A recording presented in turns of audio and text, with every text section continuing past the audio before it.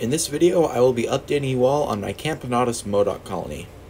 It has been over a year since my last update on them, and I know this video has been long awaited and requested, so enjoy.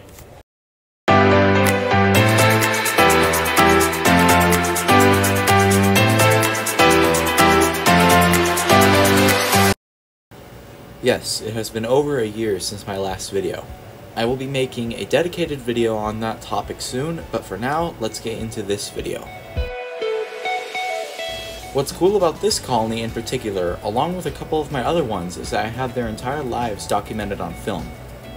From the moment I caught the queen and put her in her first test tube setup, to the moment I moved them into their first nest after she had her first workers, and now as a strong and flourishing ant colony.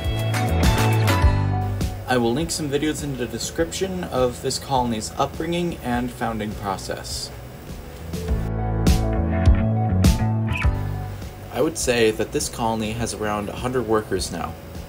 There are always about 3 workers in the outworld at any given time looking for food or drinking from the liquid feeder.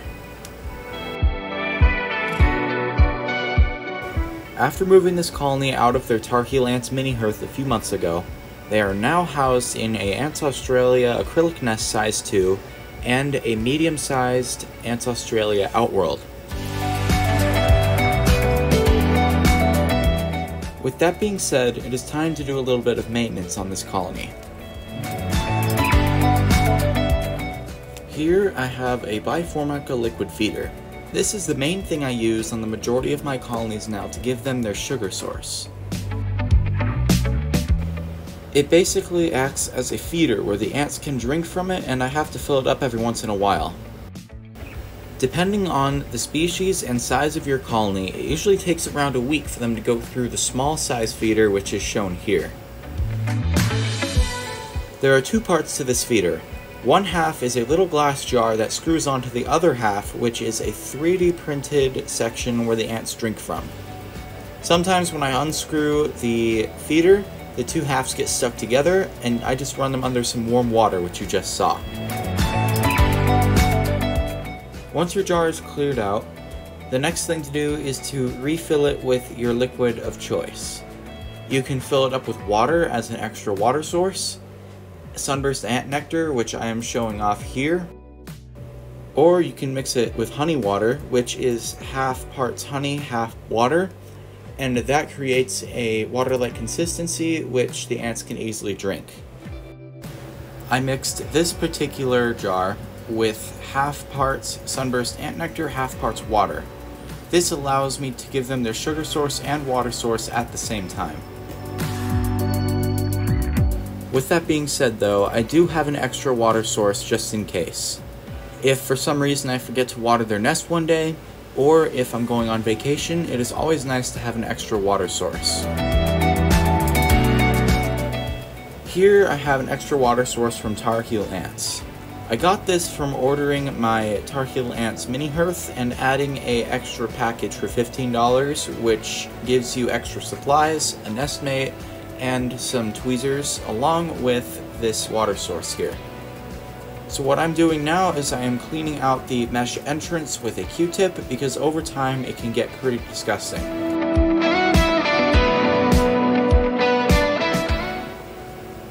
What I'm doing now is I'm going around the edges of the container because there is some stuff that got stuck in there as well. I used a Q-tip for this as well, and I got the inside briefly with another Q-tip.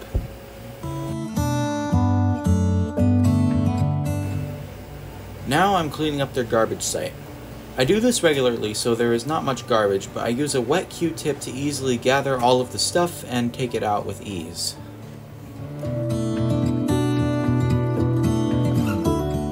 Now I add everything back. The water source, the ant nectar, and that's it. Now I'm going to give them a mealworm. I cut it up with scissors and drop it in this feeding dish, which you can also get from that extra package from tar heel ants. You can also make a feeding dish out of an extra bottle cap, which is what I used to do in the past.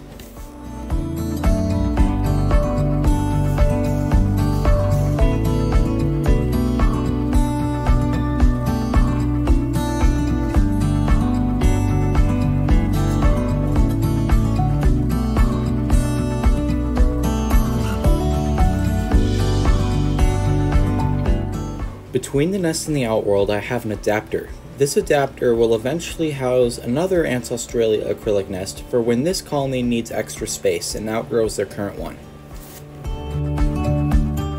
Which, as you can see, they're going to grow out of their current nest pretty soon. I think they have around 100 workers. I'm too lazy to count all of the ants in this clip. If you decide to count the ants in this clip, then let me know in the comment section below. Anyways, they have a couple of egg piles and they have some larvae. Before I moved them into this colony, they had a big boom in their population, so I'm pretty sure they're starting to slow down a bit for the winter.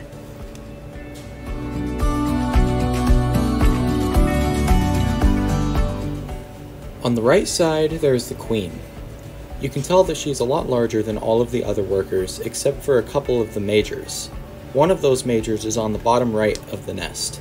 That one is just about the same size as the queen. I recommend to people who first catch their Camponotus queens is to leave them in the test tube setup until they outgrow the test tube or have around 20 workers, then move them into a tar heel ant mini hearth. I've noticed that with all of my Camponotus colonies that I've ever had, they've done super well in the mini hearth. After which you can either move them into another tar heel ants formicarium, or you can move them into something like this one I have here.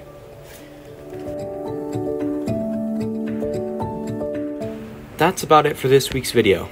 I hope you all enjoyed the update on my Camponotus Modoc colony because a lot has changed since the last time I featured them on the channel. My next upload will be really soon, so I hope you all stay tuned for that and have a great rest of your day. Peace.